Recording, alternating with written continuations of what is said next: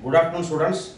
Today I am going to discuss about how to draw the correct oxygen dissociation curve, which many students are not able to draw actually. So we all know that oxygen dissociation curve is the relationship between partial pressure of oxygen, which is drawn in x-axis, and hemoglobin saturation. This will come in percentage. Yeah, take it. Partial pressure of oxygen is 100. So hemoglobin saturation is mostly 100. So what we have to do? From 100. So I mark a point from 100 to 100. Yes. So this is when the partial pressure of oxygen is 100, hemoglobin saturation is 100, or okay, 97 is also right. 97%. In arterial blood, hemoglobin saturation is 97% because 3% will be dissolved form. 97% is bounded with hemoglobin. 3% is in the dissolved form. It's 197. Okay. 97. Yes, 97. Okay. Now next what we do, for partial pressure of oxygen 60, hemoglobin saturation is 90. You remember my previous videos.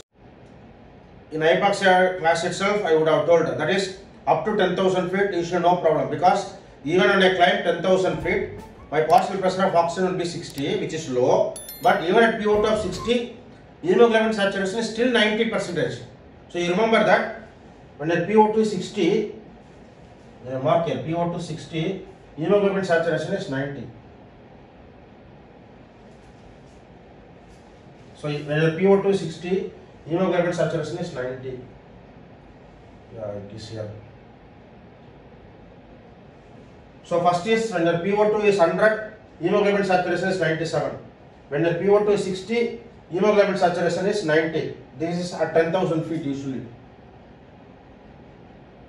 So just for understanding I told. That is when you are climbing up to 10,000 feet, you don't suffer from severe hypoxia. The reason is even though partial pressure of oxygen is 60, still your hemoglobin saturation is 90. Now next, your tissue PO2.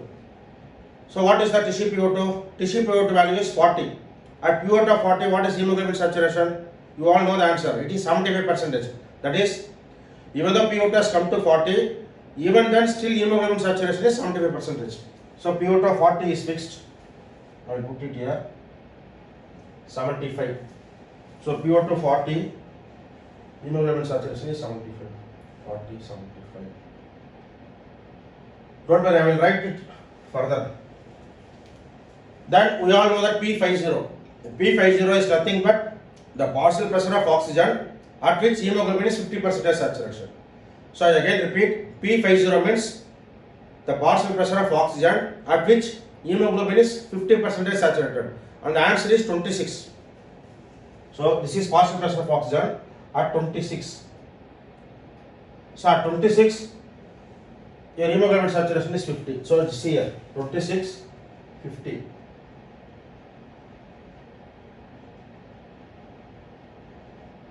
Yeah, 26, 50. So now what I will do, I will just write it down here. From here I will write. PO2 is 100. Hemoglobin saturation is 97%, which you all know. Next one. I have to draw that, so I will write it here. PO2 is 60 at 10,000 feet. Hemoglobin saturation is 90%. Now, tissue PO2. PO2 is 40. Hemoglobin saturation is 75%. Now, this is P50. So, PO2 is 26. Hemoglobin saturation is 50%. That's why this 26 is called as P50. Note it down. So, these 4 points I got. Now, what I am going to do, I am going to join these 4 points.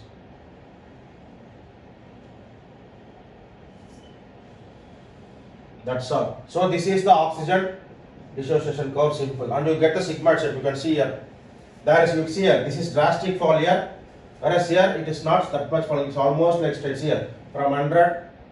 See here from 100 to 90, then from 90 to 75 exactly. So remember 100, 60, 40. Or you can remember hemoglobin saturation 97%, 90%, 75%. 50%. Then I go to 0. So this is how you draw oxygen dissociation curve correctly. But before drawing, you see that you have to equally divide this 10, 20, 30 which I have drawn. This one and this one, see here, 10, 20, 30, PO2, 40, 50. See this space. So this space and this space would be equal. This class itself, I will just easily put. Shift to right means what? This line is shifted to right. So I will draw a red color here. See here. So this is shift to right. Shift to right. So I just put a red color line right side. So now see here, shift to right, what happens? Normal tissue PO2 40. So PO2 40, 75. 75, yes. So this one, PO2 40, 75. Now see here, what happens for this? Again this 40. Yeah, 55. So see here, this is right side. This is for this one. This is for this one. So again repeat, for PO2 40, from 75 it has come to 55. So we can mark this one. 40 is same. So these two are same, 40, 40. So for PO2 40, normal oxygen dissociation curve is 75%, but as the curve shifted to right. So see here, as the curve shifted to right, from 75 right side, right means below. Or you remember like this, right means below. So hemoglobin saturation is below, decreases, simple. I again repeat, shift to right. Right means below this means below this. So whenever the curve is shifted to right, the saturation drops from 75 to 55, like that. For example, here we can take, you can take 60. Yeah, 60. So at PO2 of 60, yeah, hemoglobin is 90% saturated. But what happens here when the curve is shifted to right? See here, PO2 60. Yeah, it is 75. I will write in blue so that you can understand. The same part here, PO2 60, 90.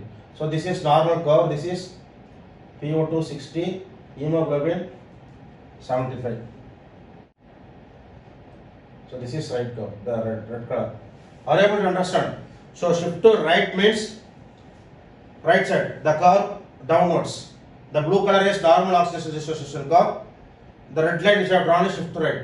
So another shift to right, this line is down. Down means the hemoglobin saturation is decreased. So what do you mean by the hemoglobin saturation decrease? Hemoglobin binding with oxygen is decreased. Simple. So whenever the curve is shifted to right, there is dissociation of oxygen and hemoglobin, or oxygen binding with hemoglobin is reduced. Instead of 75, it is below 60. 55. This one you have to take, simple. Yeah. Shift to right. So instead of 75, it becomes 55.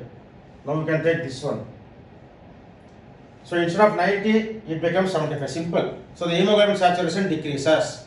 And now the curve is shifted to right, hemoglobin saturation decreases. And now the curve shifts to right, there is dissociation of oxygen from hemoglobin, or affinity decreases. Very, very simple. So more oxygen delivery will occur to tissues. That is called a shift to right. Shift to right, increased oxygen delivery to tissues. And already in my previous video of oxygen dissociation curve, I explained what causes shift to right. I will just mention it. Increased carbon dioxide, increased H plus, decreased pH. All are like acidose, acid. So increased carbon dioxide, increased H plus, decreased pH, all related to acidosis. Decreased partial pressure of oxygen, increased PCO2 in fact. Then increased 2,3 BPG, then increased temperature, then exercise. So all these conditions causes shift to right. Reverse of this causes shift to left. I am not going to details. So it is same thing. Shift to left means upwards. So what happens when the shift to left?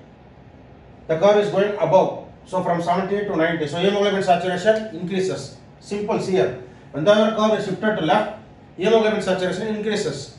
So hemoglobin saturation increases means more binding, or oxygen affinity increases. So delivery to tissues will be less. So simple. Shift to right, more oxygen delivery to tissues.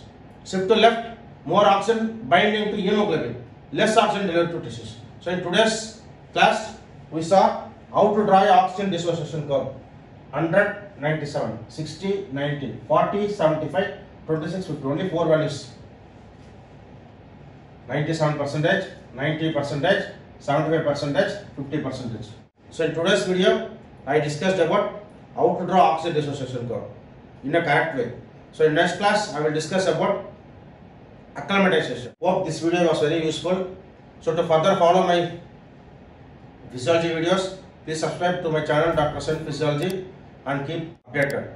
Thank you. We'll meet in the next video.